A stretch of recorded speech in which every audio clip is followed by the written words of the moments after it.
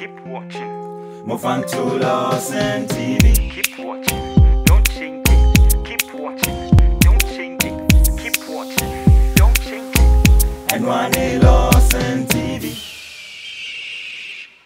Abusu ayama na kwa ba edeba Lordson TV manoke kame me baby ejujumi me din aye sende cash de bia me kan se mo donti baby a ensem be ko bia no na wose ye de mketo ekopie mu wo ho na ye ko cover de ko so nyina na ye de babusafo ene adofo nyina na ene ye wo asowanse obebusa se na Lordson TV fo ede na mo ye wo ho no mo ani na kopie mu se ye kasa ye papa Bishop Palmer ne papa Efrimu asofo anya yie edom anya yie anuti ye na ya botwi aba bepie mu ewo aswase a ene wo hwese de asofo na bodom pem ewo ha adofo bodom pem ewo ha no mo akyese wo mu nyina mo beta papa na chi a enya asem keto akra Bishop Palmer ne papa Edindi James Adu Jamfi wono ena me no ka say wafiri mu a enya asem keto a etime so se afei ena watuni into Lordson TV a bomode na tamuchuku na tena ho no mo na updates bi a ekoso ha de mo no ye de ba be som ya hwefo ene adofo nyina abusua ye ko ho no mo na enioma ekoso no ye de nyina aba be som ya hwefo nyina merofo me pasisia me ba metso waso abusua mi di ka chawo se asofo na bodom pem a efeye ye kasa unit new asofo mu a moboa mo amutieche moboa asofo dom hu ye pa se asembisi ana se occasion bisi a na hu se asofo edom hu ye pa ya kasa ye papa Apostle Nkatia doctor ewa hanu a wono so wode nanim onyam abetai eye echi a me no kasa die enye asem ketua papa boko de wode adom enye boko kura ya Christ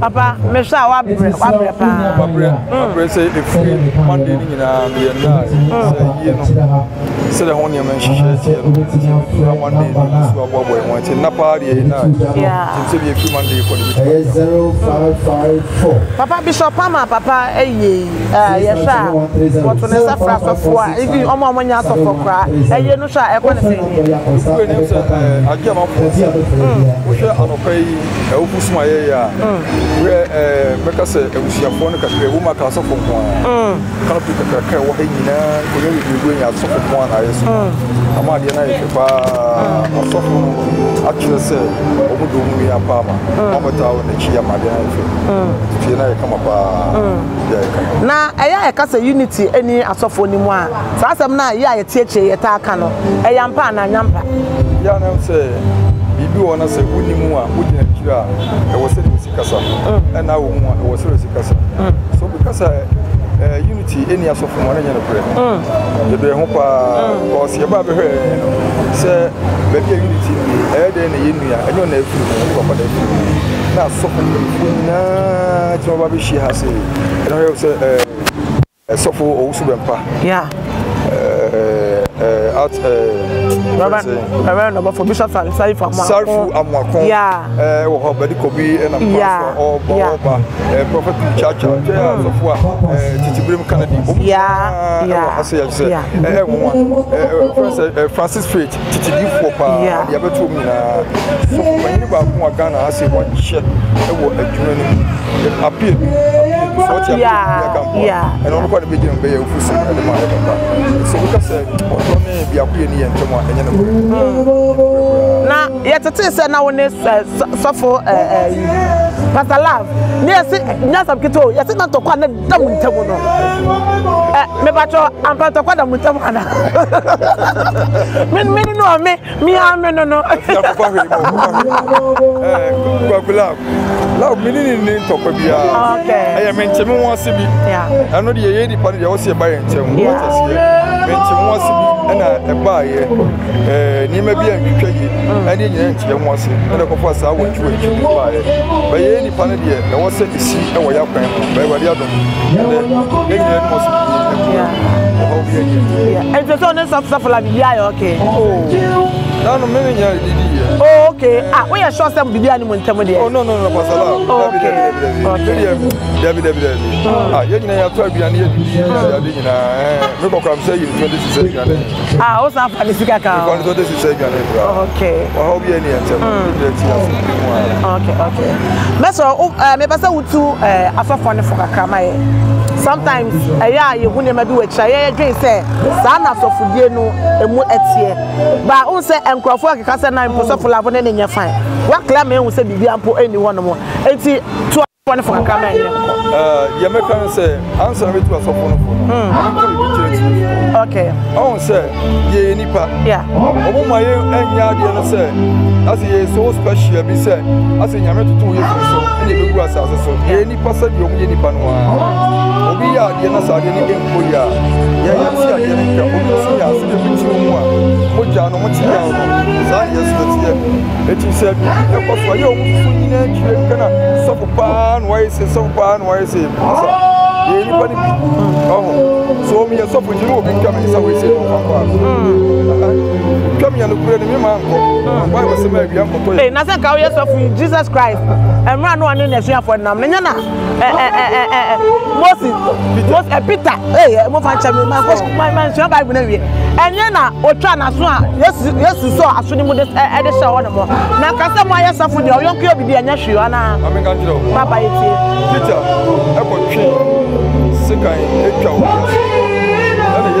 Yesu ke twa na so twa nipa na so e wo de na e ko so tina Peter ti ko twa sekan abra ni bia ensi ya na me ka se bia Yesu ateli na so nipa so bi come on meka ni obi kan ya as ye very pride nipa no but ye be ka se wo nyansa ni e wo se o Kristo ni mapa eni ya no by when you go one way no sika be bia na abra wo ni mo obi kan wa yes all the ko ye but as said put pomodi na yi na no nicely e wo akobrasiye kwa so yes ye kiri kana bi etisa ena tie mame ka de okay abia asafudie no ho yeah obi ane ni so ya kwa kula wona mini no wona mena konda yeah said this is here Sanya love odi komomba asample for that video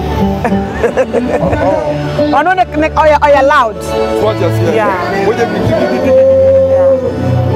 sound what here sound ni power you know odi nkoma wo ye gidi o tunyuma wo ye gidi o preach wo ye gidi so ko bi nya asem a sound suban wo na sound wo ye oh by so say obi gina chance lab ko kasa se si obeka so ko se ko ko sound ni that here you obi an say suban Pam or two say, Pam or two. Pam of Nasa go, yeah, so we are the good way. We must somewhere come.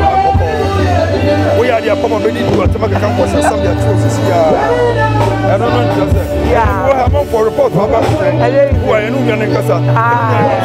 What did you tell us? I am normal. It's a hobby, actually, we are hoping never be able to get our software. But a bad software now, sometimes that's because we are with you, and the mind we are wanted to get it. It's because our software and somebody here one or I don't know, make that yourself. So, for young folks, now said yourself, now want to get yeah, and people social media, being must of suffering water, a shot of look at the grand second. Young first, I mean, I'm your body of enough for someone. It's my song. It's a mobile one. Not after you say, abofour. It's so one. Then I'll do Christa. It's a it's a man, son, and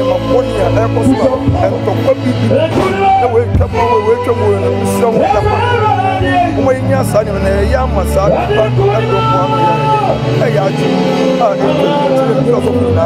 that's my one. What you want to come. Yeah, I am waiting to see by 7 seat. Now, it's not better for years. What we do, young person. Yes, that's when you need. Papa, something like that Gaise Yet fine. Oh,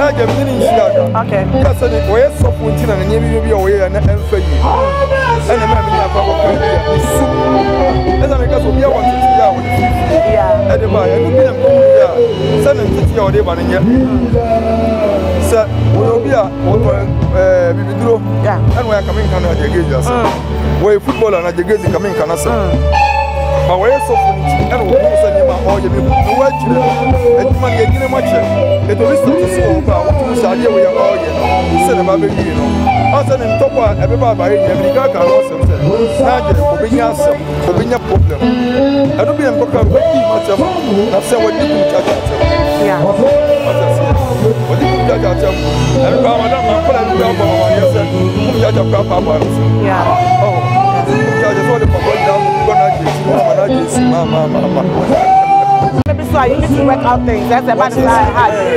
Sa smart yeah no and it's adwuma we yenye da yeah adwuma we yenye so ko ya ko la bi na wu se esisa wa ni na ya e wa no na ka ni I don't know about what man na da bi what you say so what would you best and what you eh adwuma na what you be on so wo ko wie e wa ya so na to ko bi na so far na what you so for masa o ni basu ada no wani ya o nya me yi no ama ni basu ene mra ayi kuma ayi ti ya o etina aja Gaise ni problem ya o dango woni no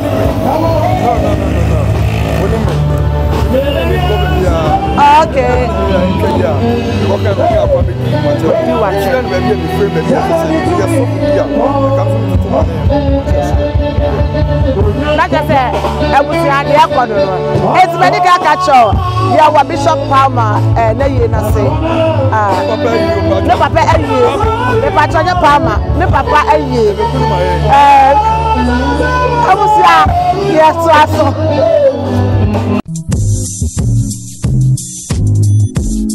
Mama Wakwa Baba Waha Construction Company Limited. Aha, you use modern cost-effective building technologies to build state-of-the-art facilities. And yes, also provide separate ancillary services such as architectural drawings, landscaping, renovation, electrical installations, and repairs. Yeah, house management, plumbing, carpentry, masonry works, and the market come. Ebusia for Wawa Quintum, Bumwana Wapida was done. I hear one Kodanda, Makamfu Waha Construction Company Limited. It's a month. The Denbiara PDC Biara saw you school done, chapel done, restaurant. From a Waha Construction Company Limited. Nantumada, Ubesin the Kamadamo, Sapeda Washadamo, Oboshadamo, Capimabra, Ababa, Apache Wodan.